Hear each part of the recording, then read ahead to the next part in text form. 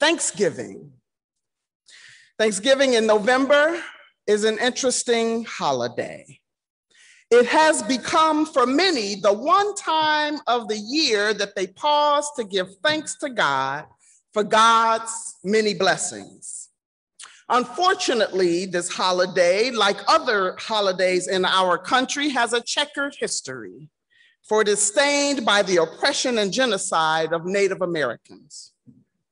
I'm grateful that the truth about this holiday has come to light. I'm always happy when truth comes to light.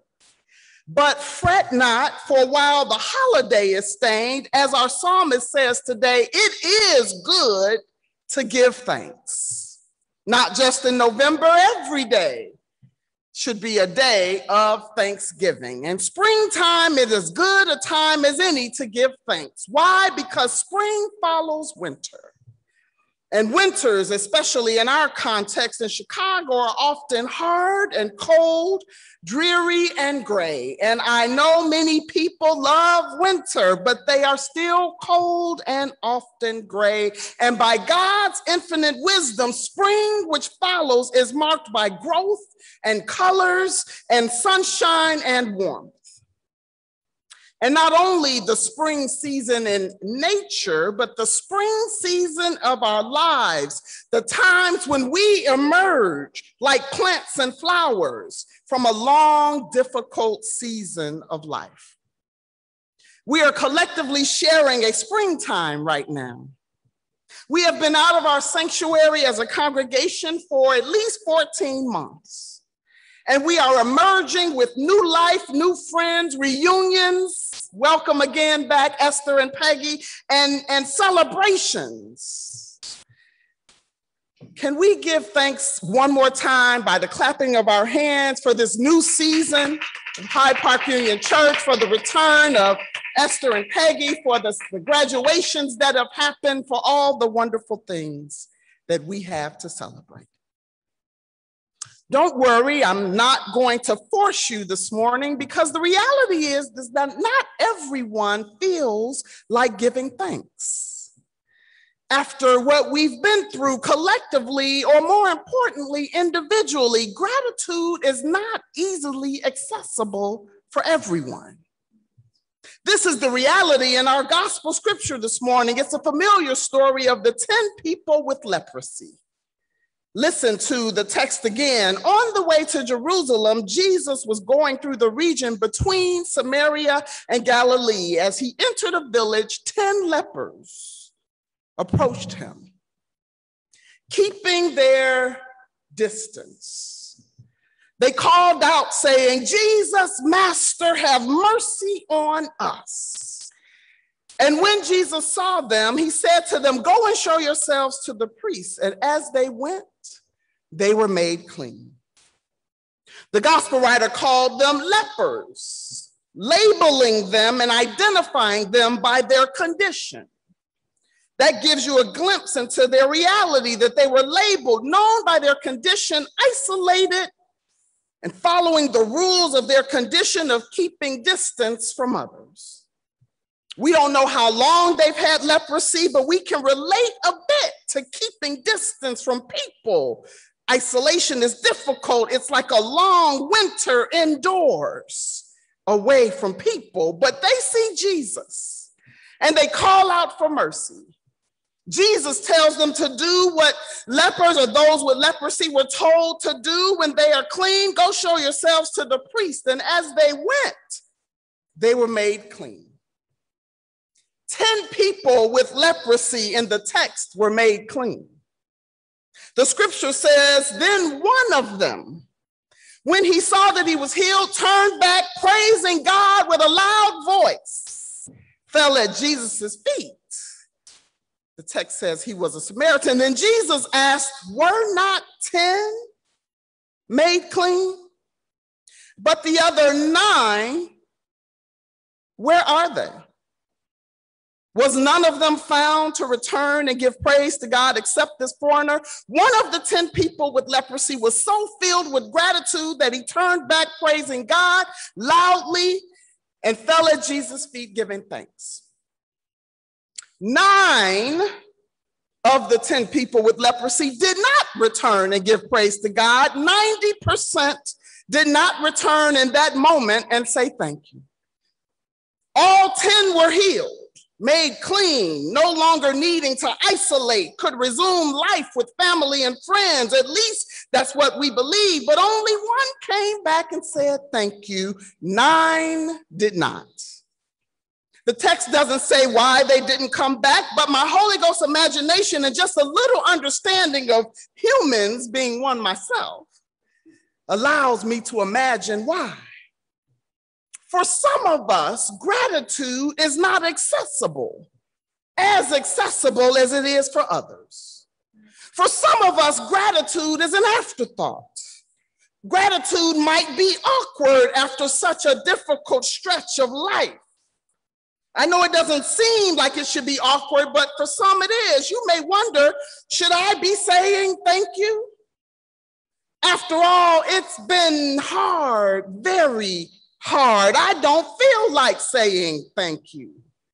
When I have so many unanswered questions, or I'm still grieving, or I'm struggling with the fact that I had to suffer like this, I didn't deserve that. The 90% did not praise God nor say thank you to Jesus, and possibly could not come to the place of gratitude in the moment after a long period of suffering. I mean, after all, they had just been healed. To just transition so quickly is not feasible for everyone. The world had just opened up for them. What does that mean? Am I ready? Is it really over? What if it's not really over? After such a long time of isolation of our bodies and concentration of our minds on one thing, COVID-19, how do you just switch that off and start getting back to normal with gratitude? Some of us are still trying to figure out what really happened, why it happened, and we're busy getting on with life. Because there's so much to do that we weren't able to do. Gratitude is quite frankly the farthest thing from some of our minds. And possibly for the first time, and I've preached this text before, I understand the 9. For the first time, Pastor Sarah, I even see Jesus's words as a hint to clergy and Christians and those who care for others. Hear Jesus's words. Were not 10 made clean? But the other 9, where are they? For the first time, I hear Jesus saying to us, the one will be found. Somebody needs to care about the 9. 90% of the folks who just went through a traumatic experience of isolation, staying away from people, no hugs, no contact, haven't seen loved ones, somebody needs to pay attention to the 9. The 90% for whom gratitude is not yet accessible because they lost loved ones, lost friends, lost jobs, lost livelihoods, somebody needs to pay attention to the 9. The 90% who have left churches or never had a church, somebody needs to pay attention to the 9. The 90% for whom gratitude is not yet accessible. And they think they are all right, but they are wielding guns and cars as weapons and hurting people because hurt people. Somebody needs to pay attention to the 9. For the first time in all of my years of preaching and hearing preachers preach this text, I have only heard criticism of the 9. But for the first time, thanks to a pandemic, I hear Jesus differently this morning. I hear Jesus saying what he said, which is, were not 10 made clean, but the other 9? Where are they? We have a job, church, to care about the 9. And just in case you're among the 9 for whom gratitude is not accessible quite yet, know that Jesus cares. He asked about you. Not just about the one who came back, fell at his feet and said thanks, but about the 9 who did not. And so do I, and so does Pastor Sarah. And this is where the wisdom of the psalmist comes in. The psalmist, Psalm 92, verse 1 says, "It is good to give thanks to the Lord, to sing praises to your name, O Most High." Hear those words. It is good to give thanks. I don't know about you, but that is also hitting my ear differently this morning as wise counsel for those who are struggling. It just sounds like wisdom, doesn't it? It is good to give thanks. The psalmist gives us some wisdom. It is good. A spirit of gratitude is good. It is good for us, good for the soul. The wisdom here that I hear from the Holy Spirit is that while it may be hard for you to give thanks, know that it is good for you to give thanks. Why is it good? Quick story. You all know I just spent 6 days in Jamaica on vacation. And one of the things I did for myself is I got a massage at the spa. And the Jamaican woman masseuse, after she finished a wonderful massage, she took the sheet that I filled out and she looked and she said, "You don't look 53. There's no way you're 53. You don't look that young. Or that old, excuse me." And I said, "Well, I'm beginning to feel younger, but I have been feeling old. This past year has been hard." And if you all know me, and most of you are getting to know me, I started doing what? Crying. And then my Jamaican sister started doing what? She started crying. And she said, it was very hard. She said there were times when we didn't know if we were going to eat. Well, you know what that did about my complaints.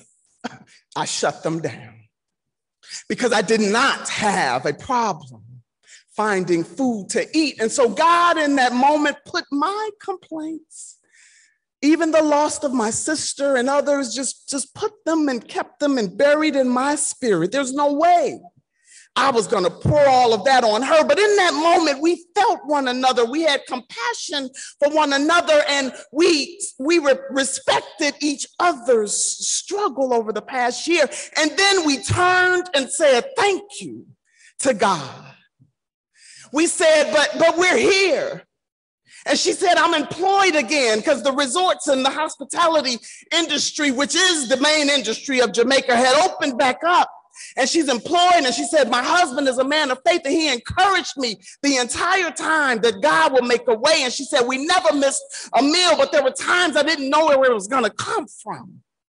And then we began to thank God, and then we realized that my time was running out. I signed up for a 45-minute massage, not a 90-minute massage. It was time to go.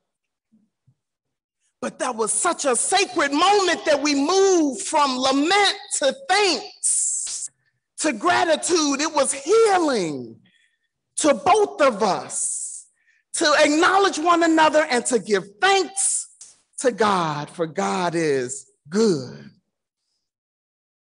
Why is it good to give thanks? Because giving thanks can help you keep things in perspective. Why is it good to give thanks? Because giving thanks can humble you. And strangely, I think she was humbled as well in a strange way. It is good to give thanks because it opens the door to healing. It breaks the chains that are keeping you bound. It's simply the wisdom of the ancestors of our faith that it is good to give thanks. And not just the psalmist of Psalm 92, but the psalmist of Psalm 7 says, I will give to the Lord the thanks due to God's righteousness. And I will sing praise to the name of the Lord, the Most High. The psalmist of Psalm 28 says, the Lord is my strength and my shield, and God my heart trusts, and I am helped. And so I give thanks to the Lord. Psalmist of Psalm 50 says, sacrifice thank offerings. That means sometimes it's not easy to give thanks, but it's a sacrifice. Fulfill your vows to God and call on God in the day of trouble, and God will deliver you. The psalmist of Psalm 69 says, I will praise the name of God with a song.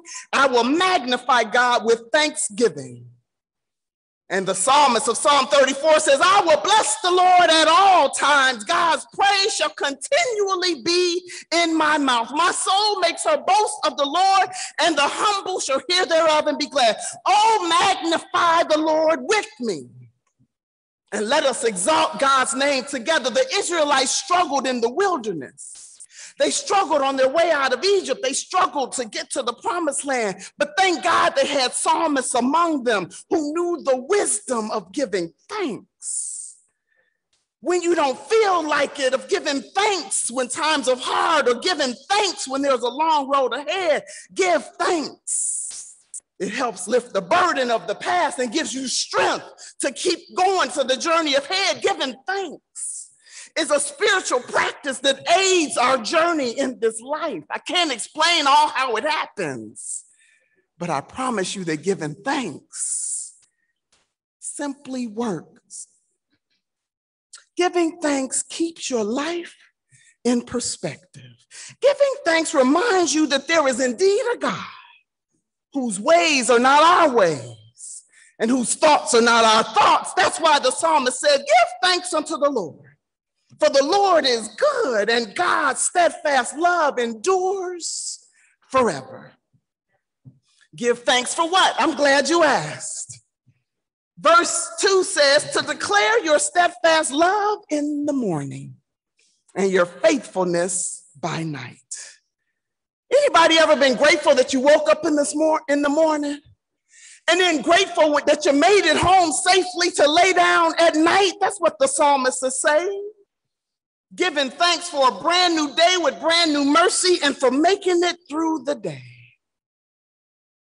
Verse 4 says, for you, O Lord, have made me glad by the work. All the works of your hands I sing for joy. Giving thanks for creation.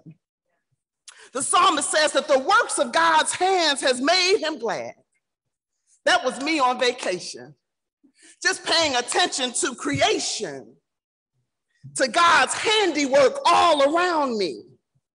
Please don't lose your awe of God's handiwork. Remain in awe of the wonderful creation and continually give thanks for the trees and for the oceans, for the birds and the fish of the sea, that the sun rises every day unhindered. To humanity, the different hues and languages and personalities, just open your eyes and know that only God has created such majesty, and give thanks, and it just puts some things in perspective. Verse 12 says, the righteous flourish like the palm tree and grow like a cedar in Lebanon. They are planted in the house of the Lord. They flourish in the courts of our God. In old age, they still produce fruit. They are always green and full of sap. That's what the text says. And I so enjoy the palm trees of Jamaica. So these verses spoke loudly to me. Give thanks for those among us whom God continues to bless with long life. Amen. And in that long life, the word says that you are still growing and you're still producing fruit, even flourishing like palm trees. For you, I give thanks. The psalmist says it is good to give thanks. It is wise to give thanks. It is good for us. It's good for our well-being, for our spirits to give thanks in the springtime of our lives. After a long period of struggle, of pain, of isolation, it is good to give thanks for God's faithfulness, for new possibilities, for new hope.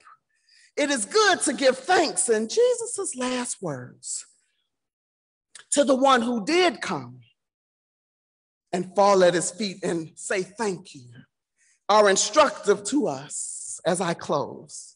Luke 17:19 says, then Jesus said to him, get up and go on your way. Your faith has made you well.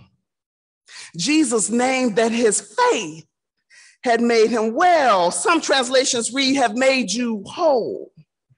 And the wisdom is that gratitude to God keeps you in relationship with God. That's faith. And that it prayerfully keeps you in relationship with the community of faith. And Hyde Park Union Church is one community that has your wellness in mind. Let's seek wellness, wholeness together, for it is good to give thanks. God bless you.